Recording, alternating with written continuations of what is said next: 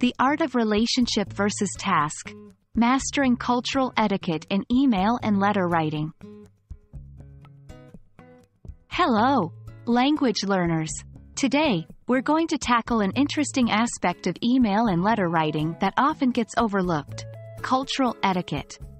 Specifically, we will focus on the varying emphasis cultures place on relationships versus tasks. This can greatly impact how your message is received, so let's jump right in. Every culture leans towards either a more relationship-oriented or a task-oriented approach in communication. In relationship-oriented cultures, people tend to value personal bonds, emotional context, and the overall human connection in their exchanges. On the other hand, in task-oriented cultures, people place higher value on efficiency, directness, and accomplishing the task at hand. Recognizing this difference can greatly enhance your communication effectiveness. Let's start with relationship-oriented cultures, such as many Latin American, Middle Eastern, and Asian countries.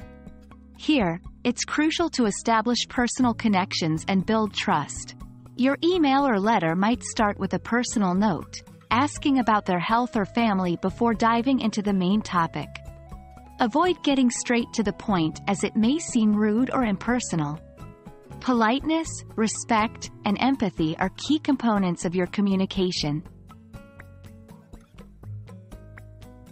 Next, we have task-oriented cultures, common in many Western societies like the USA, Germany, or the Netherlands.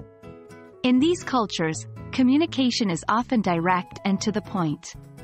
People value time efficiency and prefer getting down to business quickly. So, in your emails or letters, it's acceptable, and often expected, to get to your point quickly.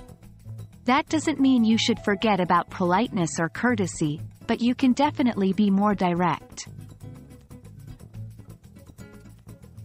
1. Research. If you're unsure about the culture of the person you're writing to, do some quick research. It can make a huge difference. 2. Emulate.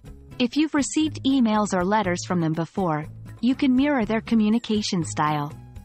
3. Respect and courtesy. Regardless of the culture, always maintain a level of respect and courtesy. 4. Ask. If in doubt, it's okay to ask about their preferences. There you have it. Remember, understanding the balance between relationship and task orientation can not only make your communication more effective but can also help you build stronger relationships with people from different cultures. So, keep these pointers in mind, and you'll be a master of cultural etiquette in no time. Thanks for watching, and happy writing!